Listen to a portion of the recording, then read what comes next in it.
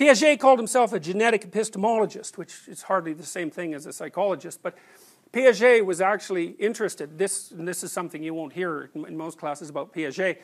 When Piaget was an adolescent, he was very obsessed by the growing split between religion and science. In fact, he wrote a novel about that. And he took it upon himself, his life's goal was to reconcile the gap between religion and science. So there's something you don't know about.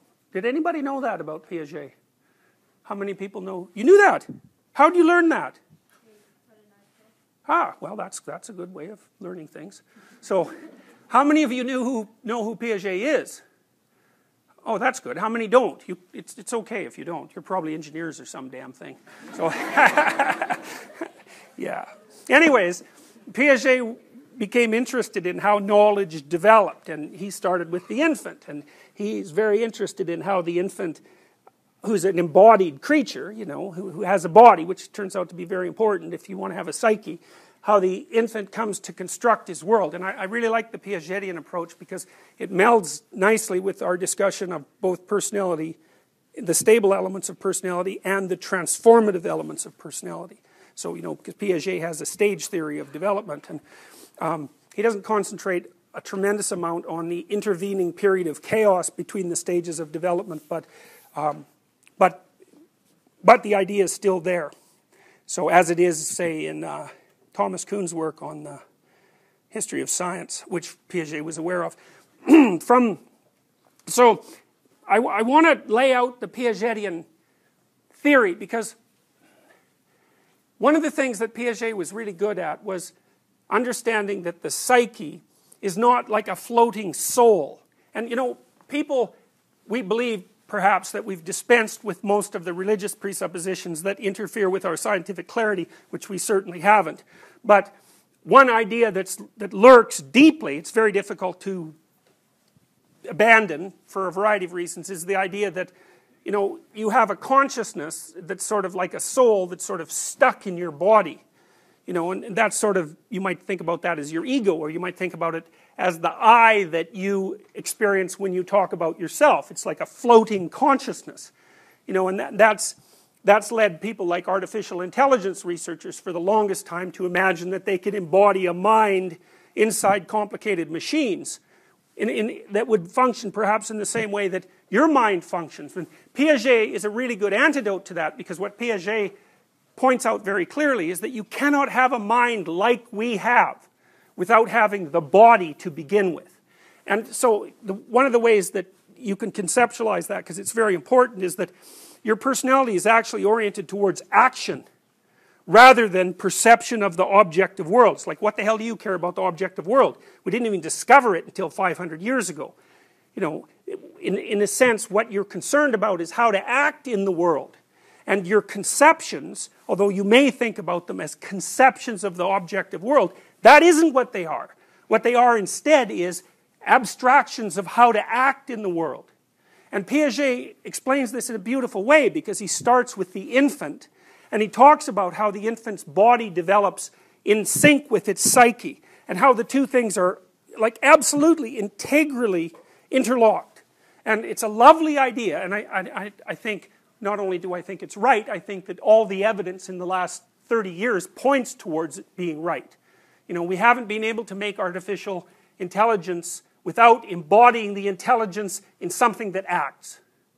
So, for example, the Google cars, they're getting pretty damn smart, but they have a body, fundamentally. They're things that can act in the world. You know, and it turns out to be more difficult to walk than it does to calculate, you know, extremely complex mathematical formulae, which a computer can do in, you know, a billionth of a second, even though we haven't got computers that can walk around in the real world. That turns out to be difficult.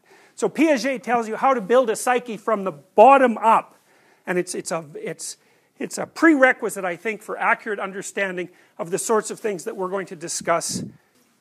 People usually start talking about depth psychology, psychoanalysis, with Freud, and then move to Jung, say, and perhaps Adler, as accomplices, or no, that's not the right word,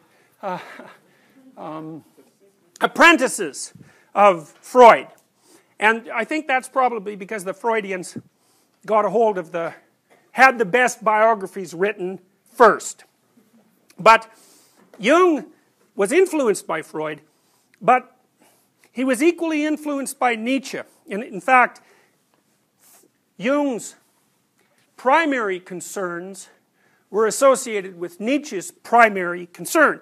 And Nietzsche's primary concern was that God had died in the late 1900s. So Nietzsche, the philosopher, announced that. It's a famous announcement. God is dead.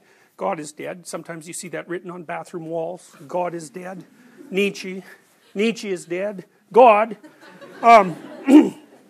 What Nietzsche was observing was that, and this is something you all know implicitly, is that the body of knowledge that human beings had evolved over centuries, that was encapsulated within religious thinking, had emerged in conflict with the body of knowledge that was produced primarily in Europe over about a 400-year period, ending, say, in the beginning of the 20th century, and the two forms of knowledge seemed incommensurate. The claims of religion and the claims of science did not seem to be mutually harmonious.